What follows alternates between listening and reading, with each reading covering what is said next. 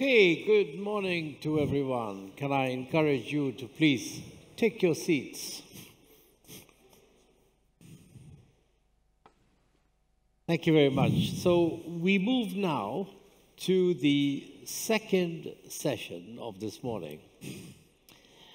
And if you haven't had a chance to look at the program, the title of it is, and I read to you the title, "Is a New World Economic Order Still Conceivable in the Foreseeable Future?" That's what we're going to discuss. And before I get into the substance of it with our esteemed panelists here, I'd like to make two observations to get us started.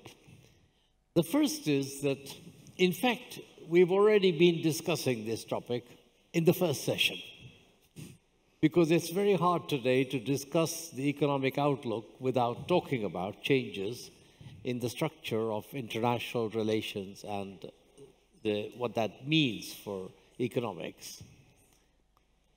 And we already got a few insights from that session, which will play into the conversation we have here.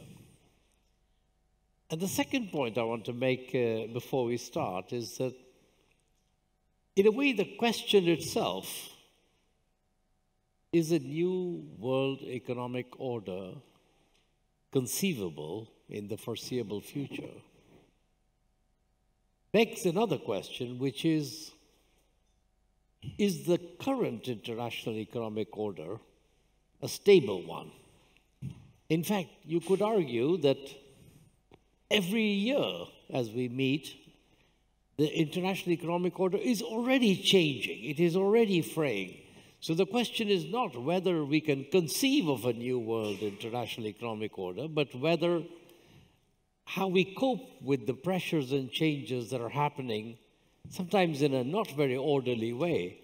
And perhaps we might be moving from an international economic order to a period of international economic disorder, during which countries will conduct their relationships without the same set of rules that has governed those relationships for 6, 7 decades.